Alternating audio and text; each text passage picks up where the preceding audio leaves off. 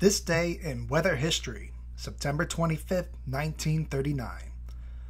The only tropical storm to ever make landfall in California during the 20th century. It officially has no name, but it's been classified as the 1939 Long Beach Tropical Storm or 1939 California Tropical Storm. And in Mexico, it's called El Cordonazo, or the Lash of St. Francis. And that's due to storms forming around that time of the year, around October 4th, during the Feast of St. Francis. Now, normally tropical storms and hurricanes do not come this far north in the Pacific towards California. And that's due to two reasons. The first reason is because of the cooler sea surface temperatures off the coast of California. For a tropical storm to form, it needs sea surface temperatures that are 80 degrees Fahrenheit or 26 degrees Celsius, and the coast of California does not have that. In fact, the coast of California has temperatures that are 20 degrees Celsius or 60 degrees Fahrenheit. So as storms move north in the Pacific, they gradually weaken into extratropical phase due to these cooler waters. The cooler waters off the coast of California are due to two reasons. The first is due to the California current, which moves south from the Gulf of Alaska and brings colder waters from the northern latitudes to the southern equatorial region. The second reason for the cooler waters off the coast of California is due to what's called coastal upwelling. And what that means is as the California current moves south along and parallels the California coast, it causes an upwelling current to bring colder, cooler waters from the deep ocean to the surface of the ocean.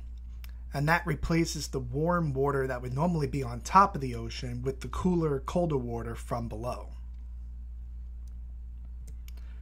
Now, the second reason that California doesn't get a lot of hurricanes and tropical storms is due to the trade winds. The trade winds near the tropics move in an easterly direction. This means storms coming off the coast of Africa in the form of tropical waves move from east to west across the Atlantic towards the Caribbean islands and into the Gulf of Mexico and occasionally up the east coast of the United States. The opposite is true in the Pacific. Due to these easterly winds, the storms move from east to west away from land. So that's the reason why California will see less storms. Occasionally, though, hurricanes do turn north and northeast, like in the Atlantic, due to upper-level troughs. In the Atlantic, this creates what's called a fish storm that doesn't affect land except for maybe Bermuda. In the Pacific, this brings the storms back towards land. In the case of Tropical Storm 1939, an early storm from the Gulf of Alaska created an upper-level trough that turned this hurricane to the north and then to the northeast towards Southern California. The storm formed as a tropical depression on September 15, 1939, off the coast of Central America. There, it traveled west-northwest until it was southwest of the Baja Peninsula off the coast of Mexico. At that point, it strengthened to a Category 2 hurricane and was classified Hurricane Number 9 for the 1939 season. It was at this point that it started interacting with that upper-level trough and started turning to the north, and then towards the northeast. It approached Southern California starting on September 24, 1939, still as a Category 1 hurricane, and then made landfall early the next morning on September 25, 1939, as a tropical storm with maximum sustained winds of 65 miles per hour, and made landfall near San Pedro, California. The storm crashed huge waves along the southern California coast.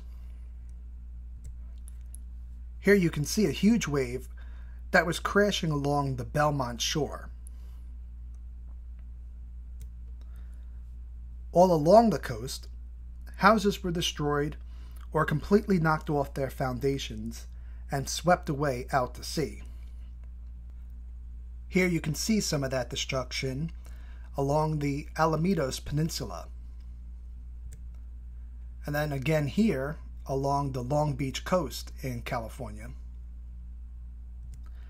And in Sunset Beach in Orange County, California. Now, due to those same waves and from the storm's winds, a fishing barge named Minnie A. Kane was brought to shore near Santa Monica. The storm dropped heavy rain in and around the Southern California area.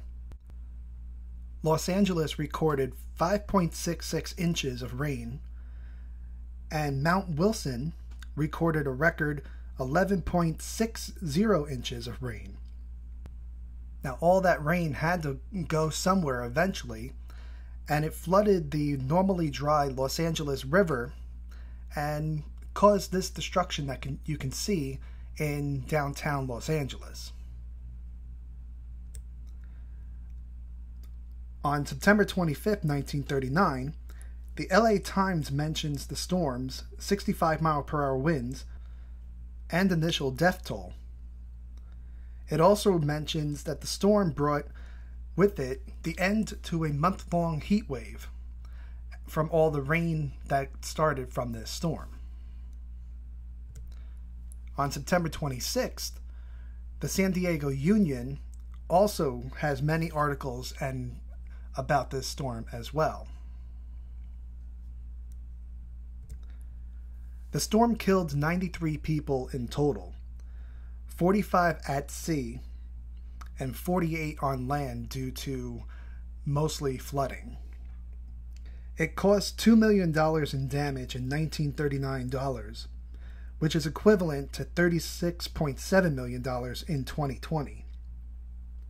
Because of the unpreparedness of this storm, the Weather Bureau, which is now known as the National Weather Service in the United States, opened a Southern California office in February 1940. Thank you for watching this video. If you liked it, please hit the like button and leave a comment. Please share this video with your family and friends on social media.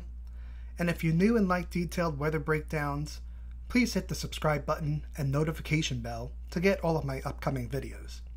Thank you and have a great day.